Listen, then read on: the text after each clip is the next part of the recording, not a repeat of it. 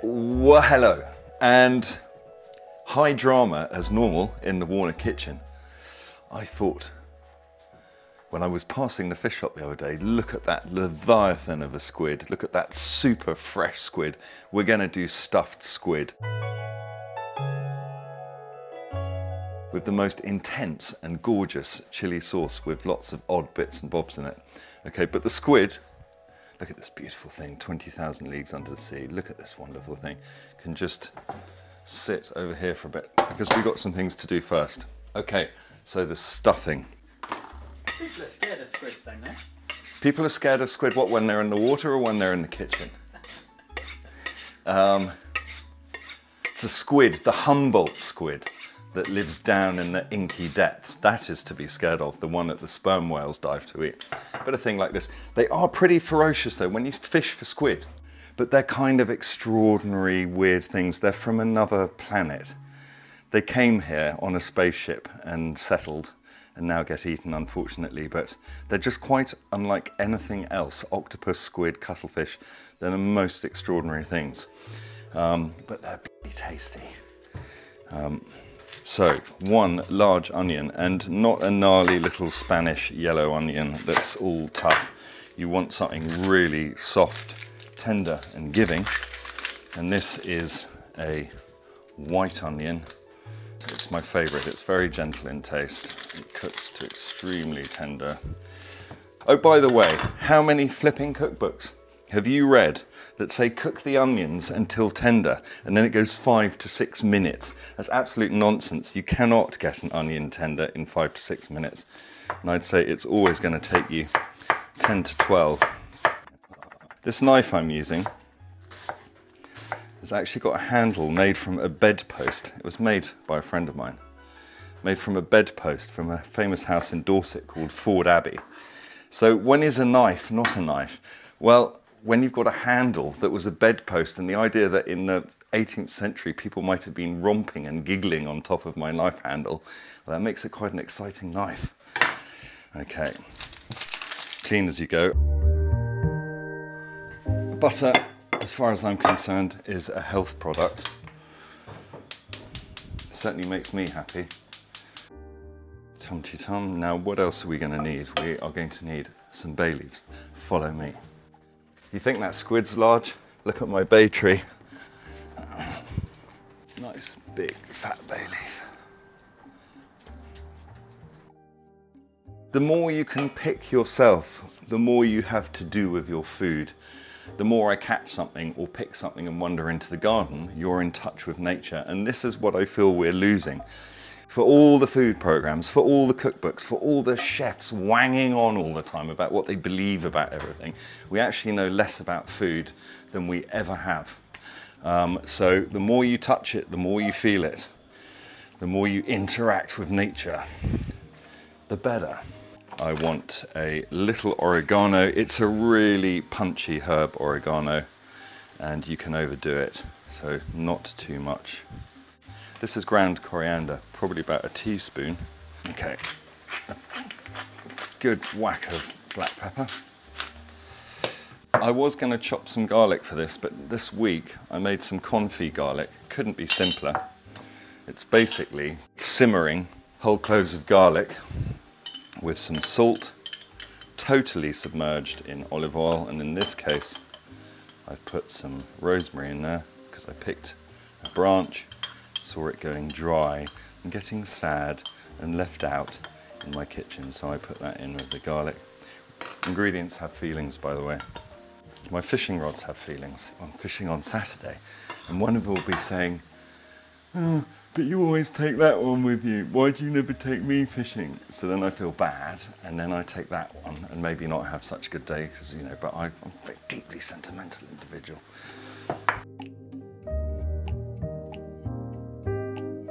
So these onions have got to be cooked until they are really tender. So I'm going to turn them down and turn my attention to something else. So the stuffing for the squid. So I'm using panko breadcrumbs. And the reason I'm using these in the stuffing is if you just do the pure sausage meat, it could be just a little bit tight and tough. So you want to make it all kind of juicy. And then into the breadcrumbs, I'm going to pour a little bit of milk. And now, while those are going, don't forget onions need attention. They are the backbone of so many dishes, so look after them. These are not from Italian butcher, but nonetheless they are Italian style fennel sausages of utter deliciousness. So those are going to be going into the stuffing. A zest of half a lemon. Lemon zest just really goes bazing, it wakes things up. I want to just toast a few walnuts. So I'm going to give them a rough chop. And if you don't have the nuts, it's really not going to bugger up the recipe, so just leave them out. But I always put them in this. Okay, so parsley. In it goes. I'm just going to have another sip of my weapons grade coffee. Oh, walnuts are burning. You just want them to lightly toast, not over darken. Okay, walnuts in. Okay, and we're nearly there with the stuffing. They've cooked for 10 or 12 minutes, as said, but are they tender? So, and guess what I'm saying? Not quite yet. All in all, is use your senses in the kitchen. We've come to rely so much on timings, what we're told to do, but actually cooking is a big, touchy-feely kind of existence. How do you know they're tender? By getting a spoon and sticking them in your mouth. They shouldn't be crunchy, they should be what I'd call utterly pathetic. Probably about half of the onions. I'm going to let them cool down before I mix this up. We'll come back to this in a minute. We're going to get on with the sauce.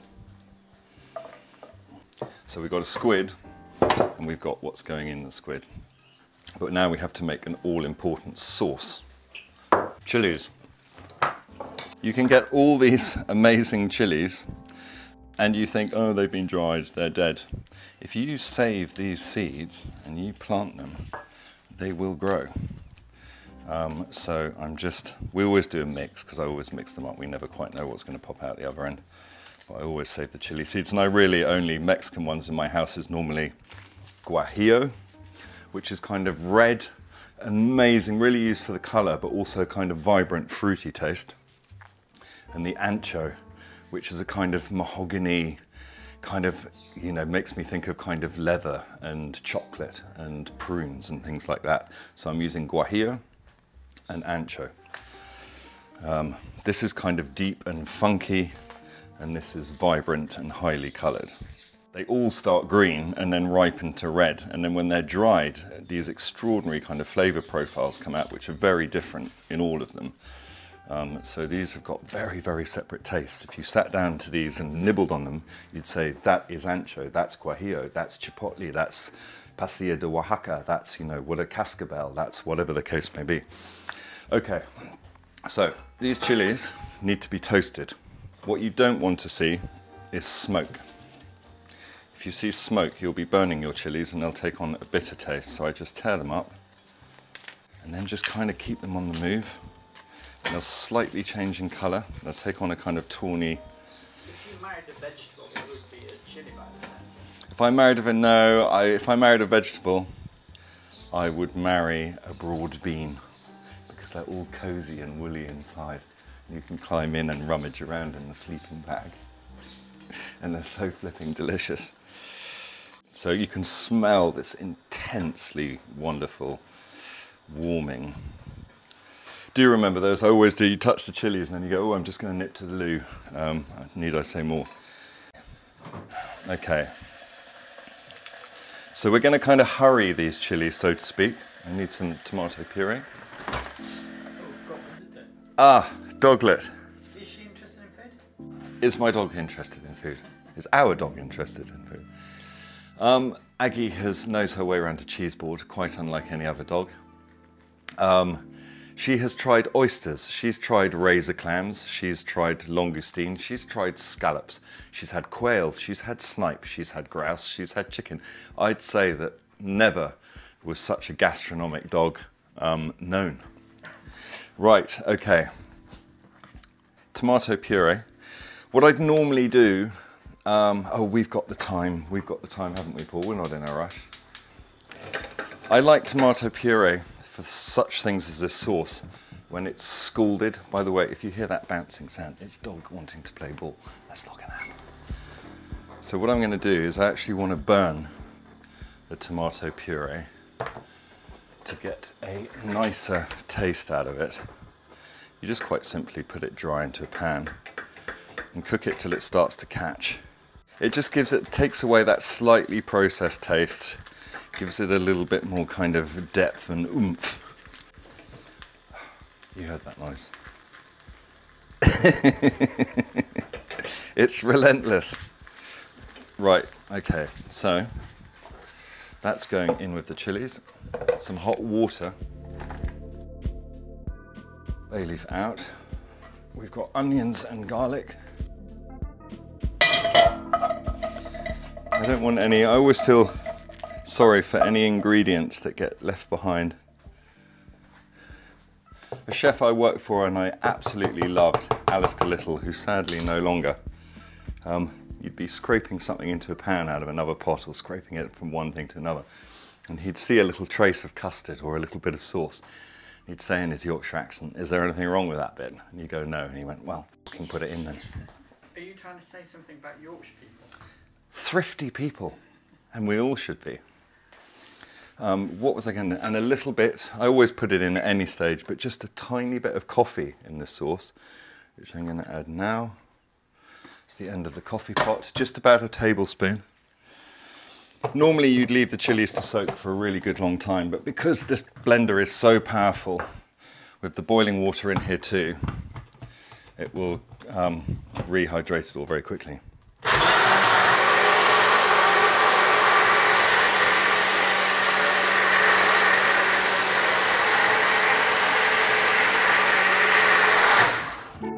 Pan back on, heat on. We've got our bay leaf back in, 2 whole star anise. Star anise are just beautiful. I mean, nature by design, colour, function, just kind of beats everything we do in fashion or, you know, I look to nature for everything. Whether it's a little 2 foot at my feet, seeing what's going on in a wood, or it's some huge vista in front of me in Norway, nature is everything to me. Infinitely beautiful, always captivating. Sherry and some sherry vinegar. Because you want that little bit of edge. A tiny little bit of cocoa powder, which goes really well with the chilies, all from the same place, Central America. We want to get a little bit of integration, so I want that to come up to a simmer. And I'm going to take a kind of tentative amount of salt. Remember that you can put salt in, but you can't take it out. So you can always add more later, but be careful. And one thing I forgot to put in, the smoked element, very important. So this is good old Spanish smoked paprika. And I want a good teaspoon of that. It lends a slight smokiness. And, right. On its own, that's fascinating and tasty. It needs a little bit of sweetening. Also remember that actually squid, when it's cooked, the juices are quite sweet. So I don't want to add too much sugar, but nonetheless, I want a little bit of brown sugar. I want to keep that dark colour, so brown sugar, not white sugar. And of course, it has that more kind of tarry, you know, kind of taste, if you know what I mean, closer to molasses. It looks good, the sauce, just visually. Yes. Well, that's a good point you make, Paul, because some of the world's great dishes are not particularly pretty. But you don't judge them for that, you judge them for their taste. Whereas some things are delicious and also very beautiful. And that is a stunning colour. And now it's time for all things squid. A lot of squid that you'll find in the shops, they'll have stripped all the skin off and they'll sell it to you like a white tube. I don't have a problem with that, it's tasty. My issue with it is though that all this lovely pink membrane on the top is incredibly tasty. And when you fry a squid hard, lots of sugars weep out of this and you end up with a kind of, if only you could bag it up, but a kind of salty, crispy sea toffee. I can't explain it in any way, but it's super umami, super salty, super sweet. It's almost like a candy, a savory candy. It's flipping delicious. So I always ask the fishmonger, please don't clean it. I'll do it myself. Just in front of the eye is where you want to make a cut. So I'm going to cut that. And then you open that up. And this is what, they don't have a mouth, they have a beak like a, look at that, it's super sharp, a beak like a bird. So that can come out. I like things to look like what they are as a cook. So I'm actually just going to divide this in half. So 2 halves, there we go. Right, you then look at this. This in effect is what keeps the squid. This is the squid structure. On a cuttlefish, it's that big white thing on the beach that you give to your budgerigar. That's really annoying that that one's actually already snapped. And then I'm going to pull this out, which is all the internal parts. But this bit often ends up in the bin. And there's 2 really big fingers of meat there, which I want to save. This shiny little sack here is the squid's ink sac, so I'm also going to keep that, and that will go in my stash of squid ink sacs for when I want to make a dark rice or a, you know, a black pasta or something like that. There's the other part of the what squid keeps its structure. Oh look, haha, that is brilliant. This we couldn't have asked for more. Look, squid's dinner. They're ferocious hunters, these things. Kind of cool, huh? It's violent out there. This squid is quite sandy inside, and you make a delicious dish, and then you eat it, and you go, hold on a minute, it was really tasty, but it was flipping sandy. And just washing it out? Yeah. Now, the only thing I'm going to remove are these, What are they? which are basically their paddles, which they steer with and motor along with as well. So they've got 2, you see. So these are definitely going to get fried and cooked with it, but I want them out for just so it's nice and evenly turned over during the cooking. Stuff it. Okay.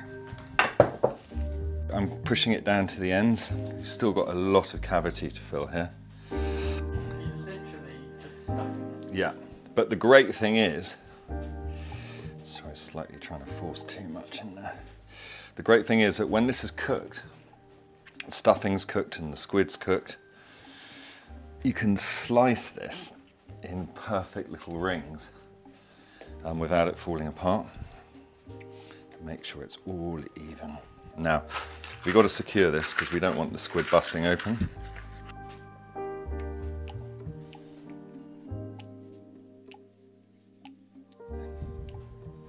So we're kind of securing it. Okay, now this is all getting very exciting because we're at that point where it's all going to start cooking. This is cast iron. It's a very famous Swedish brand, this. They're brilliant pans.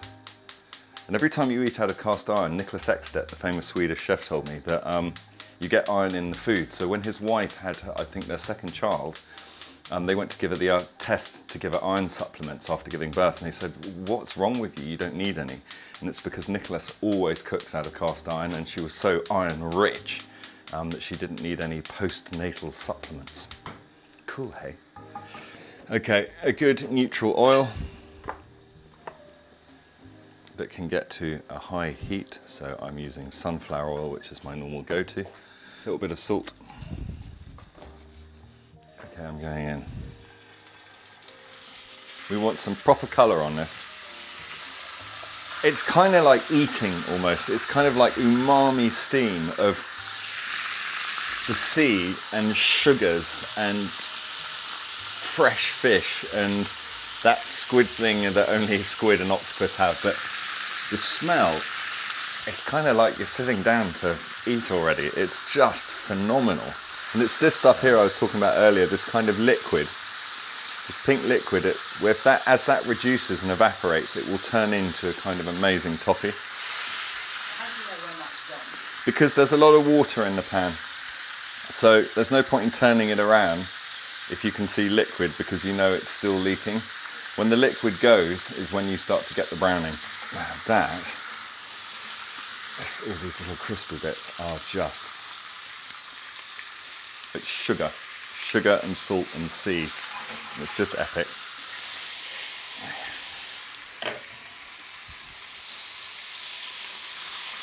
All in. It's all in. But when we serve it, of course, we'll put the tentacles back at the front and we'll put the paddles back at the side. Okay, there's good colour beginning to happen. Yeah, great. Can you smell that, Mr. Director? It smells delicious. Right, so this has kind of picked up a nice lot of brown, and I'm going to put the paddles in.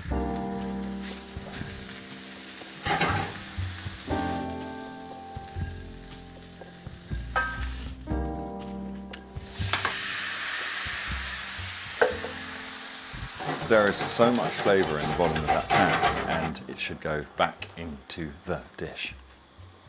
Okay, now oven is on, it's on about 180, and that's going to braise slowly for about an hour or just over, until you should be able to literally slide a knife into that squid very easily.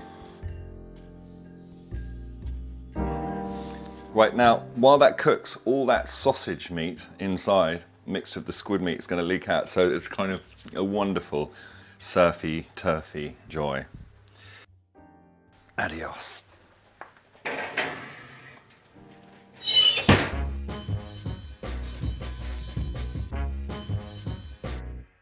First time on the party bus? Yeah, me too. Party, party, party. All about the party bus. Woo! Party, party, party, party. Ah! Silly sausages. Squid aroma. Okay.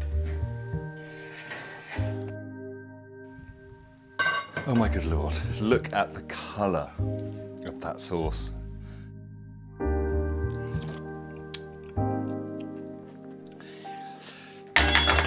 Well done, Val.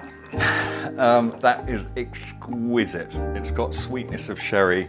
It's got a slight on the back of the throat from the chilies. It's got real depth from the addition of that little bit of cocoa powder and a little bit of coffee. Yeah. Okay, so you don't want to serve something delicious and immediately impale your guests on the end of a tiny skewer, so remember to take the skewers out.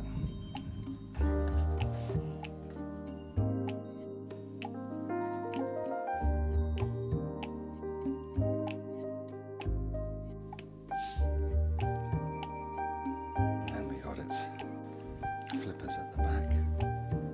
Everything kind of where it would be if the squid was still alive. One last thing. A little bit of parsley. Not too much. The moment of truth. Okay, the squid is just so tender. I want sauce, I want the filling.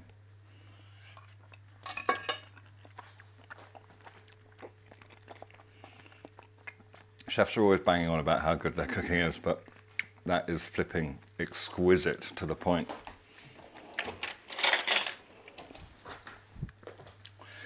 I want some sauce too. The squid is just meltingly tender, but it's still got some kind of, you know, texture to it.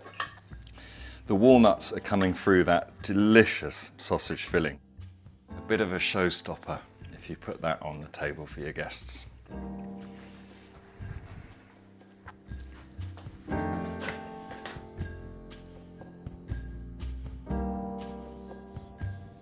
Dear all, we've been squid diddling, but if you want to go into the woods, go onto my Patreon site and learn how to make a delicious chestnut soup.